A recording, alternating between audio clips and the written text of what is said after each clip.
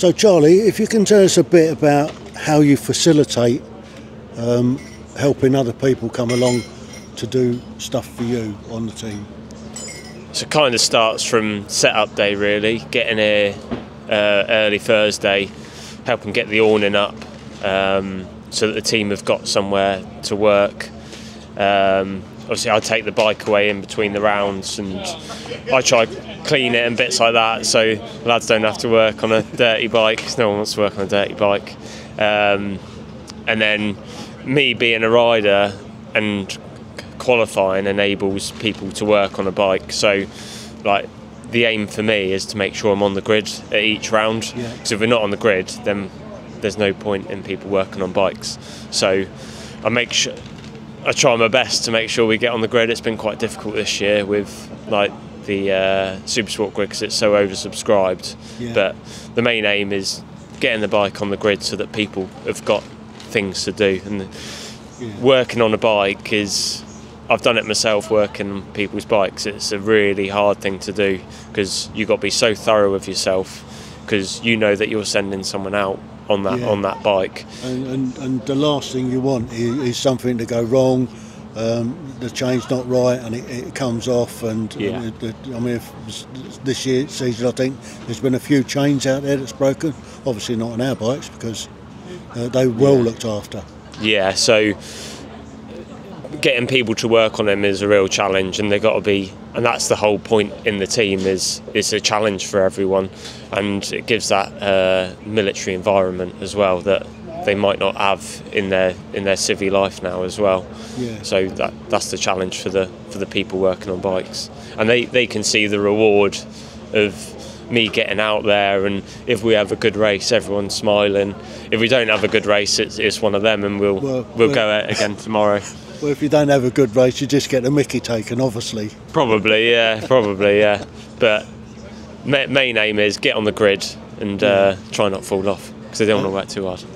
And that enables other people to come along and be part of the team. Yes. And this team's unlike any other, where everybody is a volunteer.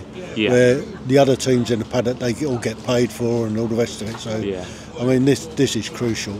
So, and we're probably the only team in the paddock where the rider isn't the main focus. The main focus is the team. So you can get 2-3 people working on a bike each weekend, and keeping them busy doing that. That's the aim of the team. I'm not the sole purpose of the team. I'm just there to get on it and do what they've done. And unlike other riders across the grid, I mean, you muck in and do a lot of the work that others aren't able to do because they're broken or something like that are here to help anyway. So, I mean, your role is multitasked. It is a bit with setup day and takedown. Like, I try to do as much as I can. If people can't do certain things, I'll do those jobs. And just as work as a team, basically, to get the job done. Terrific. Thank you very much. That's right. Good luck for next season. Yeah. See how it goes. Well, good luck for tomorrow, actually. Yeah. Got a race tomorrow. Yeah, it'd be nice for the weather to be consistent. Get the weather gods out tonight. Dry the track, nice and warm. Yeah, or just completely rain. We'll have one or the other. Not in between. A nice wet one. You're good in the wet, obviously. I don't mind the wet. Just one or the other's nice. A bit of consistency. But like today was a bit hit and miss, wasn't it? Yeah, it was. Me and Dave both made probably the wrong call, but we could have been heroes, or we just ended up bringing it home and pulling in early. At least you kept it upright. Yeah. That's key. Yeah, we both had a few moments. That means the rest of the team can enjoy the evening. They haven't got to work through the night to get the bike ready. I think Jules would have had strong words with me if I crashed on dry tyres when it was pouring with rain. Yeah. Thank you very much, Charlie. That's all right. Pleasure.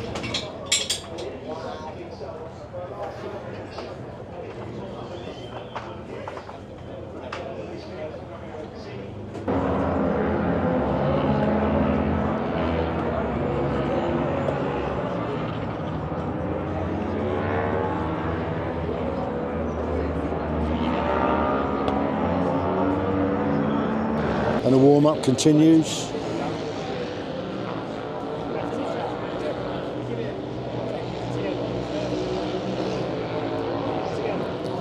This is Charlie getting ready. So you're all ready for the first qualifying session then? Yeah, see how it goes. Yeah. Hopefully make the grid. all warmed up? Yeah, I've just had our PT, so good to go. Brilliant. Good luck. Cheers, thank you. So I finally managed to catch up with Charlie. So Charlie's one of the riders. Charlie, if you can tell us a little bit about how you got into True Heroes Racing and how you come to ride one of the bikes. So when I was in the military, I was riding for the Royal Navy motorsport team. I rode there for 4 seasons, and I was going to hang my levers up, and then through connections started chatting with Phil and Lizette, and then an opportunity come up to ride in the Tri-Options Cup on a Ducati V2, and obviously I jumped at the opportunity to get involved with the team. Well, you don't like to sort of turn these things down when they come up. No, you can't. No, it's an opportunity of a lifetime for someone like me. Brilliant. Yeah. So how have you been getting on? And this is your 3rd season? Yeah, 3rd season now. So I did a season in Tri-Options, and then that finished, and the team was kind of forced to go into Super Sport because we had the bikes already. It was just a case of making modifications to it to get it to run in that class. Yeah. So that took me a little while to get used to it because I come from riding a CB500 and then jumping on from 50 horsepower to 155 horsepower was a bit of a jump. So it took a little while to get used to it. But with the help of people in the team and using the knowledge that people have got, I think that we've made quite a good bit of progress in the last couple of years, especially last year. That was every time I went out on the track I was getting a PB, so it was really rewarding. And how are you finding riding with stats? Riding with, I mean, the data and that. The data and all the rest of it. Is that helping?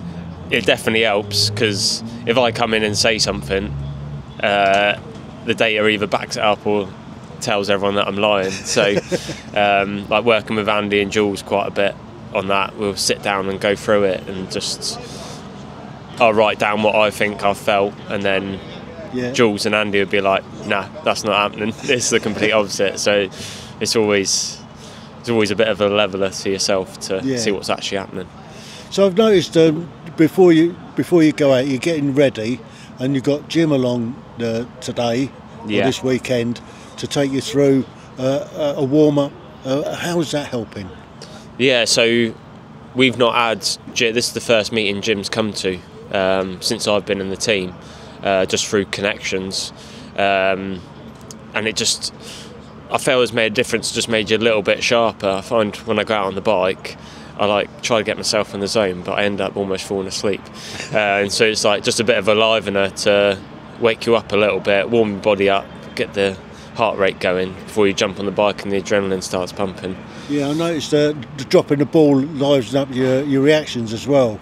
Yeah, definitely, and it opens up your vision. Like, you can get sucked into like a tunnel vision, but when you're working with them quick reactions, it opens up your vision just to see things in the corner of your eye.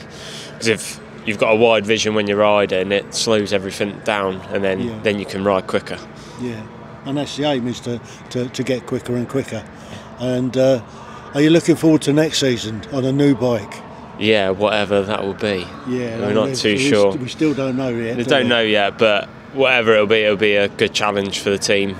Like, the team's had the Ducatis for the last 10 years or so, so it'll be a challenge for the mechanics having to learn something completely new. Like, it'll be a challenge for me, because trying to set up a bike can take potentially half a year to get used to. Like working with Andy, working with Jules, so we'll see how that goes. Brilliant. Well, thank you very much for your time. That's all right, it's a pleasure.